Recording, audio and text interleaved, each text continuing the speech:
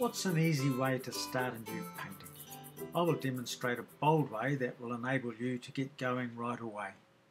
First, I've taken a photo with a couple walking around Mount Maunganui. On one side some banks, some tangle of trees on the other, and a bit of sea. With thin blue paint on a firm brush, I draw in a horizon, exaggerate the path, add an interesting piece skirting a bank in the distance, foreground tree shapes, group of trees on the bank, up on the left there. Now, I'm not using colours that I will eventually keep. I block in all the main shapes of the composition, adding other elements, the trees and steps. I distribute colours to create a colour balance. Blue at the top left and bottom right, yellow top right and centre, and a spot or two to the left.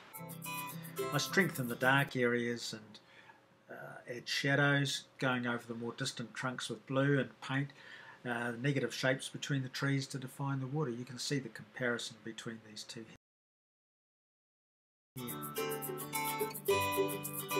I now introduce colours that I want on the trunks, the banks, the shrubs, flax, track and shadows, and add some rocks down there by the water. Again, there's the comparison, so you can see what I've done. I continue in this way, adding light to the trunks and the track, on the slope leading down to the water, and to the steps leading up to the seat on the bank. I bring in more green and some strong reds. Here's the comparison once again, you can see what I've done there. I add more light to the bank in the centre there, and some rocks on the bank to the right there. Change the angle of steps a fraction. Change the trees up on the top left. Here we are, there's the comparison. I now introduce figures as the centre of interest. I've narrowed the track a little beside them to create greater distance, and I add more blue to the foliage on the left. There is the comparison again, there's the original photograph and my painting.